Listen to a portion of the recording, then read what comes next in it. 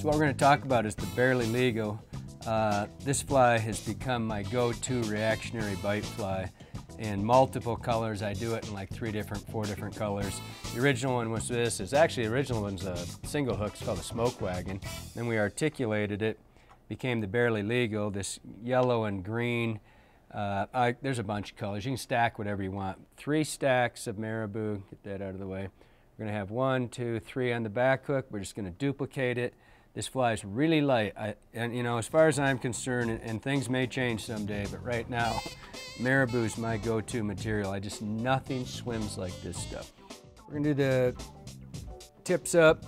This is one of my favorite crayfish, all-around general attractor. This thing is just money. It's kind of unique, and it's got floating popper heads in the back, so every time you slow down, it kind of kicks. But this thing gets really, really swimmy in the water. As a smallmouth fly, this is incredible. As a trout fly, it's even better. The back hook, and I want to show you this because this is unique for how I did this one. It's designed, this is supposed to be like the midsection of the minnow's tail, and then this other stuff's going to wrap around it, but it's kind of articulated in a unique way. We're going to do a Nancy P. This is the disco version. This is the bass version. This fly is really underrated. It's as a food-based fly goes, the tan and the olive are my 2 favorites. My best day last year on the Madison was on this fly. My best day last year on the Moe was on this fly. As food-based flies go, this is without a doubt my favorite fly there is. But this is a fly that everybody, you don't do the rest of them, do this fly. I guarantee you this is, and I don't care if you have crayfish in your water.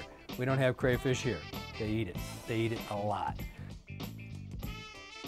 Boggie Man's a hybrid. He's kind of like a butt monkey, zoo cougar, heifer groomer, sex dungeon. He's just got a lot of stuff going on. The thing about the boogie that makes it so fishy is these double flanks. It makes it not only articulate left and right like this, but it's got this really wiggly hind end. His butt just goes when he's going through the water. So what I did here is I laid out 5 of the best flies I know. I wanted to show you an update on some new materials, new techniques.